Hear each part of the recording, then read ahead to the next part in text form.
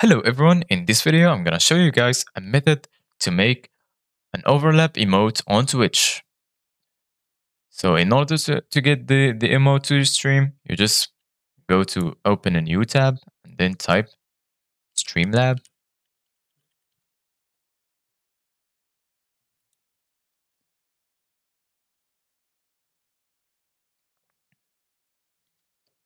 After that, you need to sign in.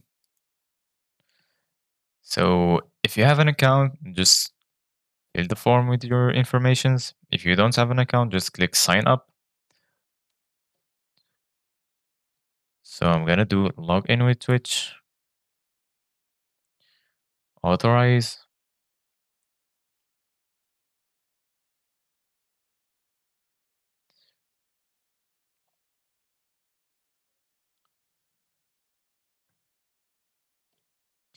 So after you create your account, you just follow this few steps.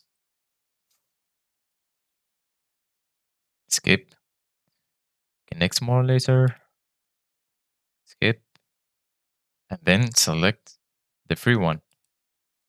So if you want the ultra subscription, you can select it. So I'm gonna go with the free one right now. Then you agree to all of the terms. Continue. So after you finish all the steps, you're gonna get access to this dashboard. So after you get access, you just go to all widgets. After that, you need to search for the emote wall.